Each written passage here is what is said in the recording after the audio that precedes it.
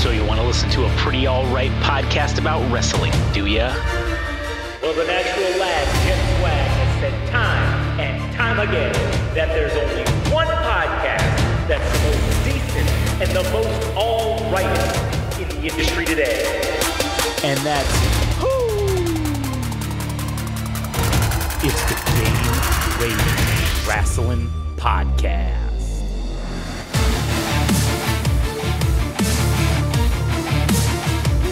Oh yeah, here we welcome everyone to a brand new, wonderful episode of Game Rage Wrestling.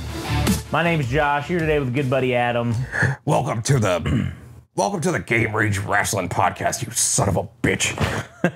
And yes, we are going to be talking about the season. Well, I mean, I'm assuming that I don't know if this is a season finale. Series. I don't know if it's over, if they're going to do more or what, but this is it. This is episode 6 of the Mr. McMahon series. This fucking series, I hate it so good. So it stupid. It was sold as this piece. Revolutionary. It was going to be a damning piece of evidence against Vince McMahon and his sexual harassment. And it did nothing. It did nothing. None of that. All it did was expound upon what was already told. Yeah, it just rehashed all the same shit, and that's basically it. We learned essentially nothing new. So, except for maybe that Vince McMahon's father fucking molested him probably or some shit. I don't know. Or beat his ass. Or beat his ass at least. I mean, stepfather. Yeah, stepfather. And his real dad was negligent towards him. Yeah, just completely negligent. But anyways, before we get into it, if you want to follow our shit, go to Game Rage Magazine on YouTube, where you can like, comment, and please fucking subscribe, because we need 19 more subscribers to hit the goddamn number to be able to do live broadcasts, okay? That's really going to take our shit to the next level. Level. If you could just please fucking do that for me, I would greatly appreciate it. And, if you could stop me from having to go buy North Korean fucking bots to subscribe to our YouTube channel, I'd appreciate that. I'd like to do this for real, not paying for it. We don't actually do that. No, we don't. But I'm just saying I'm not gonna do that. But it's funny. Also, if you want to follow us on Instagram and TikTok, it's at Game Rage Magazine, Twitter/X at Game Rage Mag. I am considering just deleting social media altogether, because fuck this. It seems like it's doing nothing for us. Yeah, I haven't touched it in a week. I don't even. Well, whatever. You can go there if you want. It still exists. Also, I'm considering deleting the website too, just because I haven't plugged it in like a month, and I didn't even look at the analytics of it yet. But I think like the month before, it was like 3 people went there. So I'm curious to see since I haven't plugged it, what it's at this month. I'm about to look right now, anyways. The entire population of Antarctica checked out our website. Yeah. But if you want, you can follow Adam at All Gas No Trash Official on Instagram, and you can follow Frank at Anime_Syndicate_podcast on Instagram. Yeet. All right. Yeet as a motherfucker. So this whole thing is about Jey Uso and him main eventing and winning the IC. Nah, I wish. So let's get to the main beats of episode 6, which is the beginning of the Ruthless Aggression era. Chris Benoit unloading, taking out his rage with his damaged brain. Yes. Unloaded. He took the burden of life off of himself and his family. Unsubscribed from the YouTube channel of life, and took himself out. And his kid and his wife. And so, okay, a little, because obviously, like I said, this thing said nothing new, but a conspiracy theory, that exists. About Chris Benoit? About this Chris Benoit thing. Chris Benoit. So, allegedly, and I have seen some screenshots and alleged proof of this, but supposedly, like several hours before it was reported in the news, Chris Benoit's Wikipedia page was, and his wife Nancy Benoit's Wikipedia pages were updated with deceased and the date of the death 6 hours before. It was like 6 or 7 hours before it was reported. So okay, I don't believe that, because as it is, Wikipedia, you can do that in the browser. Can you change the time of when you did it?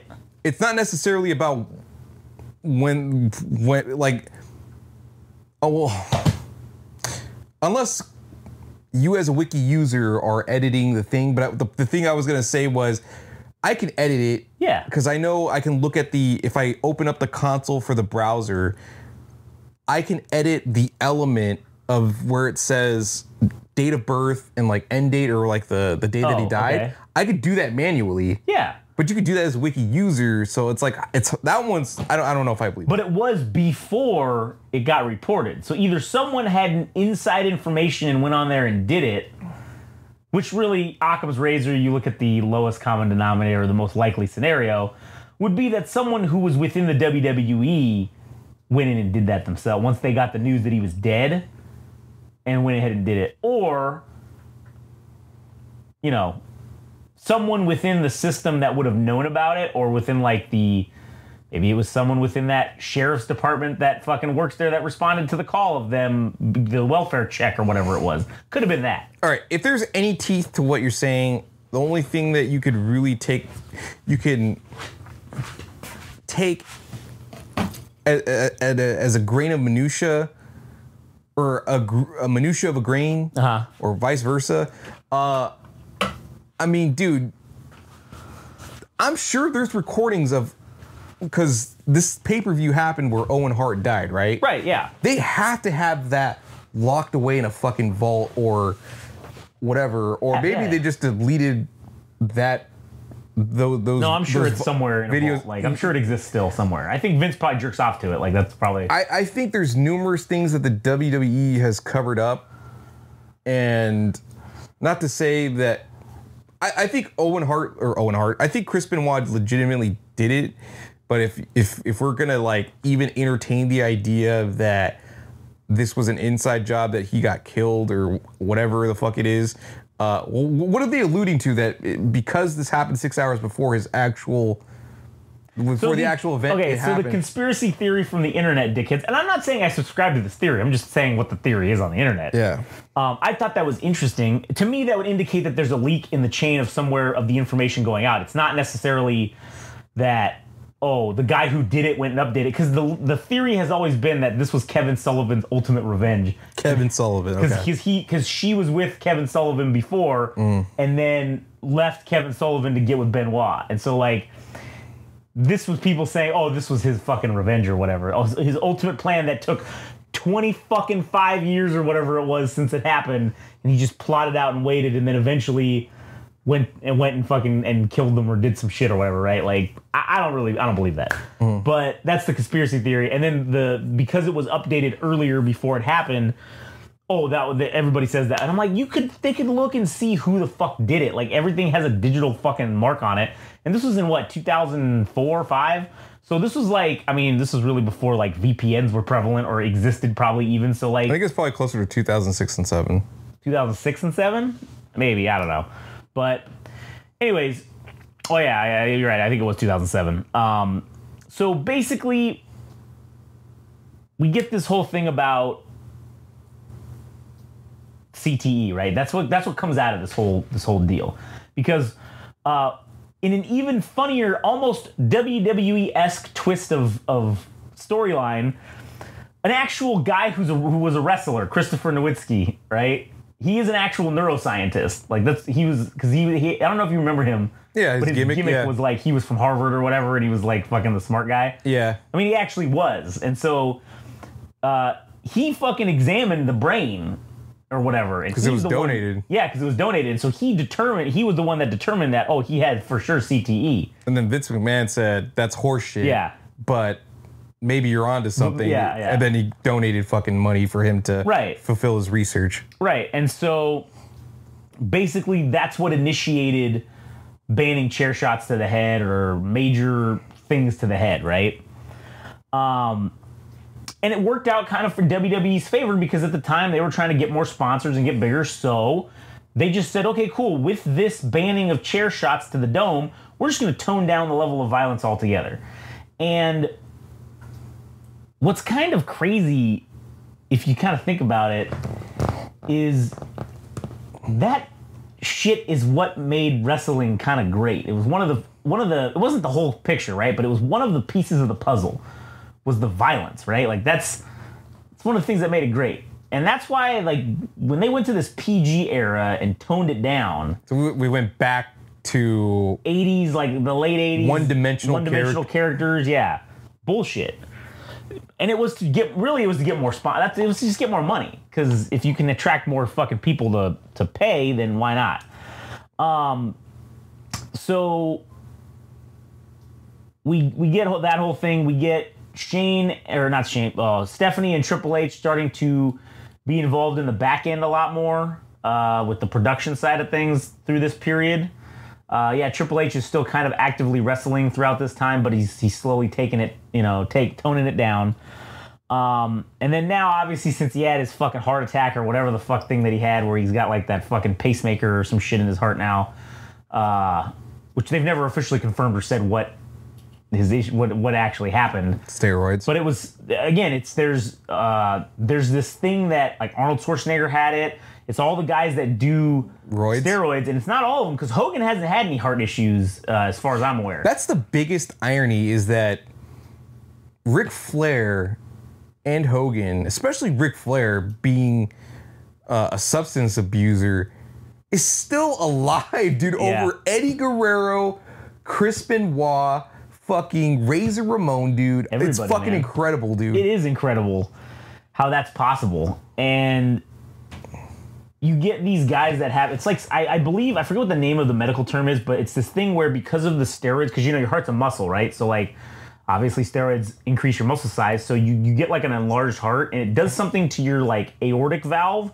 where it makes it larger, but it doesn't, your aortic valve becomes enlarged, but the piece that connects out, like that's the out part of the valve, doesn't grow with it because it's not part of the muscle. It's just like a vein. So you're just getting like a surge of blood. So then what ends up happening over time is as it expands, and this thing kind of expands with it, but then eventually there's like a breaking point where it can't do it anymore. You start to get this like leak. And so I got you, yeah. That's so it's like a tear. And so like that's where and then it begins to affect like the timing of your heart. It's like it's a lot of fucking shit. And so then that's why they put in the pacemaker, and that keeps everything going, steadily or whatever. Okay. So, anyways, we have that going on. Shane comes back to kind of work with the WWE. That was in like 2016, I think, or 17, which kind of just whatever.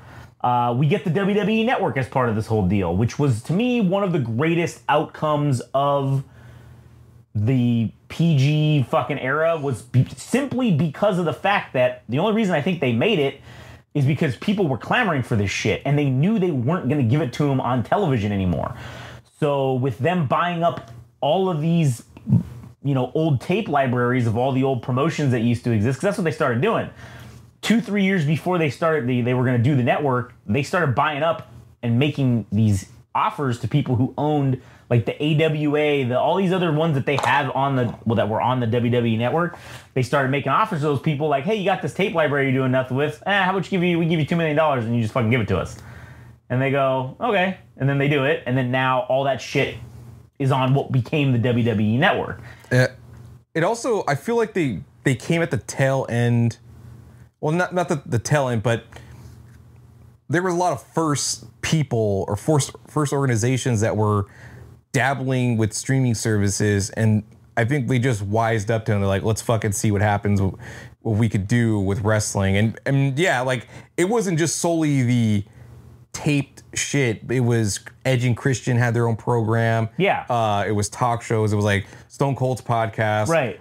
Numerous things. So it was like original content, and we haven't seen that since, because now that they've been sold to Peacock, and I don't know how long that deal's gonna last, but it's all fragmented now, and it kind of sucks because the UI for the WWE Network was actually pretty fucking good. It's like, damn, you actually had something good. You guys had it in-house, but you're like, fuck it, we'll just have it outsourced to somebody else, especially like Netflix or Peacock now. And now it's like, it's not serviceable to what the WWE Network had, where it was easy to search things, it was easy to find things. Yeah. Whereas these other things, it's like, I think maybe Netflix might be more feasible to like Raw and shit, but fucking Peacock has the pay-per-views. So it's like, fuck, but we had it all in one spot. Right. Well, on the network, that was the only downfall of the network was you had to wait like I think 6 weeks per their contract, their TV deals, 6 weeks until the latest shit came out. So you still had to get it to watch the current stuff. But that was again another huge thing that we got was for fucking $9.99 a month. You got every single live pay-per-view for the year. Every single pay-per-view, man. WrestleMania included. And when I first initially subscribed to the network, I was I don't know what they call it, but like a plank owner of it is the term of like, I was one of the first people to download. I was in that first group. As soon as it came up, I fucking subscribed. And I had been a subscriber basically since day one. And the reason for that was, number one, because of I wanted to watch all the old shit. Because everything I had that was all old shit was just compilations and stuff of individual matches on DVDs and Blu-rays. And this was going to give me every fucking thing that had ever been done. And it didn't happen overnight, but I initially subscribed for having it with the little shit that they had from the Attitude Era, and also because of the pay-per-views, because WrestleMania at the time was $60. And so for $9.99, I'm paying $120 for the year. Half of that covers my subscription, covers WrestleMania, half of it. And then the rest of the pay-per-views are all $49.99 or whatever, $39, well, I think they were $49.99. So $50, I mean, shit. I'm basically paying for WrestleMania and one pay-per-view, and I get all fucking 12 of them. Yep. And that was worth it. That was worth the $9.99 alone. And once they started getting all the WCW stuff on there, that was when it really was like, oh man, this is fucking excellent. And again, they still have it all on there on Peacock. They just transfer everything over. But the WWE Network was fucking awesome. They signed this multi-billion dollar deal with Peacock. I think Vince had seen the writing on the wall and knew that some shit was probably couldn't keep this shit under wraps forever. It is one-dimensional. It's like you're putting all your eggs in a basket for an online service that is strictly about wrestling. It's not going to last. Well, I don't want to say it's not going to last, but it's too heavily in on one thing. Well, no, I think what he did was they just sold it when it was at its peak. I think they were like, because I don't think they ever had a drop in fucking subscribers. I think that it was, hey, we're going to sell the rights to do this so we don't have to do it anymore to someone else. And so now that's what they did. They got like $4 billion or whatever the fucking number was to do this shit. And, we have it on Peacock now. We're getting into the Netflix. I'm sure Netflix will eventually have everything, but whatever. Sure, we're going to get another shitty documentary about the transition from Peacock cable television to Netflix. Yeah, I'm sure they'll have some stupid, shitty documentary. But then we get into the Vince stepping down in 2022 because of allegations of this, right? Did they talk about the Divas like revolution and shit? It was a little bit in there, yeah. Because they were talking about like were they talking about Sable? Yeah, because Sable. Oh, that was the other thing. Like Sable won. Like she sued them for the sexual harassment stuff and won a bunch of money, and then came back to work for them, and then continued for them to do the same exact sexual harassment type storylines, which was pretty fucking hilarious. Yeah, that was pretty funny. She made out. Like, I mean, that's kind of the way it works, I guess. So we had that, the Divas Revolution. You had Trish Stratus talking about stuff. Saying, yeah, I was getting sexually harassed, but like that's just kind of how it was, like, I feel like she didn't contribute as much as I would like to. I don't know if I'm looking for juicy bits, but just to say, like, I don't know, because it made it seem like not to say she enjoyed it, but it's like, well, for all the shit that I went through, at least I came out ahead. Like, I had a career and I made money and shit, but I also did these things. So she doesn't really like have shame about it. It's like just something that happened. I was actually expecting her more to say, fuck man, like this work environment was kind of shitty. Like I did all this stuff and I was only like a sex object to Vince McMahon for a majority of time. And yeah, then I eventually got my titles and the women's title and shit. But we didn't really get anything from her. I at least personally, I didn't think so. we really didn't. Which again, at the time of the recordings of most of these, I don't think that I don't think that was the intent of this. Well, like John, I think it was in this one, or it was the previous one, where John Cena was asked, how will Vince McMahon be remembered? And I'm sure, maybe it's episode 6, because they start getting to the retrospective idea of Vince McMahon, or having some perspective. And John Cena he basically gives a political answer. He's like, well, I don't know, I'll leave that to other people to. I'm like, oh yeah, of course Vince McMahon, or rather John Cena, would give a diplomatic answer like that. Yeah. So then we basically just get the whole deal with Janelle Grant. I mean, he steps down in 2022, comes back just 6 months later as the CEO, and then as they're recording this, they get the news, and then the interviews end up being canceled from here on out, and they didn't really get to finish whatever they set out to do. Yeah, and so basically this was already post the sale to Endeavor, and Vince then just, once these other Janelle Grant allegations come out, he just fucking resigns immediately and then sells $500 million of his stock in TKO, basically. And then that's kind of like, it's the end of it.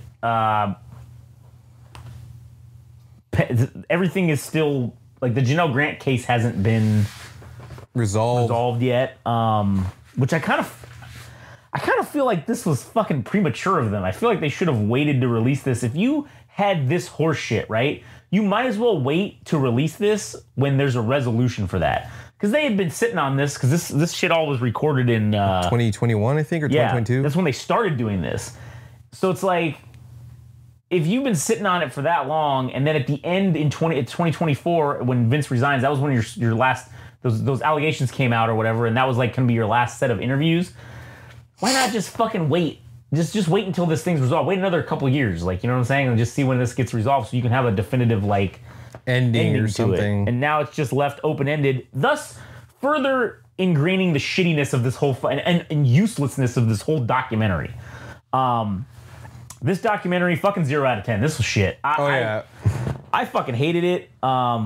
Getting through these episodes is just painful, because it's like everything has been covered by like Dark Side of the Ring, WCW fucking documentary, WWE's the numerous documentaries that have already been made. Yeah, that they make themselves covered a bunch of this shit. So like, it just rehashed old shit, and it never really got to the bottom of the whole point of the documentary about the lore of Vince McMahon himself, like his own personal life. Yeah. You got tidbits and pieces of that, but it was mostly pertaining to the company itself, like the whole Linda McMahon and Shane McMahon, Linda McMahon being like in a catatonic state, and Vince McMahon fucking cheating on his wife and shit. But that was like all kayfabe shit, but we never really got much more than, I was abused as a kid, and my dad was a dickhead. Yeah. And that was it. And like, there were small nuggets about him having an encounter with Shane McMahon about ownership of the company, or what they should do about the UFC. Yeah. And him telling him like, all right, well, if you want to do that, use your own fucking money, or you're going to stab me right now. And he's like, nah, I can't do that. And he's like, that's why you're a bitch. That's why you're soft. You can't fucking kill your own father. Yeah. So I don't know. It doesn't change my perception about Vince McMahon. It's like what you would expect anyways. So if anything, it was an eye-opening thing for casual viewers, even if that, because if you're already familiar with kind of wrestling, or if you're not really familiar with wrestling, this would all be new information to you, which I think is what this was probably catered towards. Yeah, it was for people that had no idea about this shit. And it to me, it was sold as, we're gonna get to the bottom of these sexual harassment allegations, and that was like not even really any portion of this at all. So I mean, there was like maybe 10 or 15% of this was that, and it's like, that's not enough. You can't sell it to me on that and then not deliver it. So fuck these guys, fuck Netflix, fuck them all. Whoever made this documentary, garbage. Hopefully they don't fuck. Hopefully these assholes aren't involved with the production of Raw on Netflix. So they don't fuck that shit up. Fuck. Whatever. I guess we'll see. Yep. Anyways, all right, that'll be it. Fucking fuck these guys. Also, stay tuned for the next episode where I'm gonna go on a fucking rant about WWE being a piece of shit and going too far. So, anyways, never getting invited to WrestleMania. Yeah, ever again. Fucking for sure. So, if you want, you can follow us on Game Rage Magazine. Well, apparently only bots listen to this shit, so maybe we could get it fucking invited. Game Rage Magazine on YouTube. Like, comment, and subscribe. We only need 19 more subscribers. Please just fucking do it, all right? Just fucking do it. Just do it. Make a couple fake accounts and do like 3 or 4 accounts. I don't give a fuck. Just give us the fucking 50. That's all we need. For 2 subscribers a month, you can feed Game Rage Magazine. Yeah, exactly. In the arms of an angel.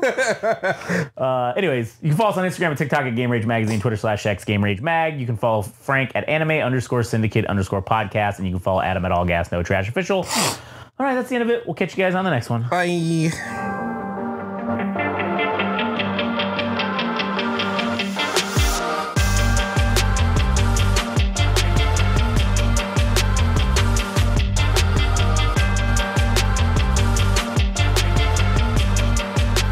That was another wonderful, amazing, powerful episode of the Game Rage Wrestling Podcast. And take it from me, ladies and gentlemen, the natural lad, Jet Swag. If there's one podcast, one show you should be listening to, that you should be absolutely grateful for, it's the Game Rage Wrestling Podcast. And one of the things you can do to show your appreciation for all the hard work and dedication that these boys put out day in, day out, just for you people, it's that you can go and you can subscribe and you can like and follow them on the Instagram and the TikTok at Game Rage Magazine. You can also follow them and like them and subscribe to them on the old Twitter, which I don't know what it's called now, but who cares? It's at Game Rage Mag there.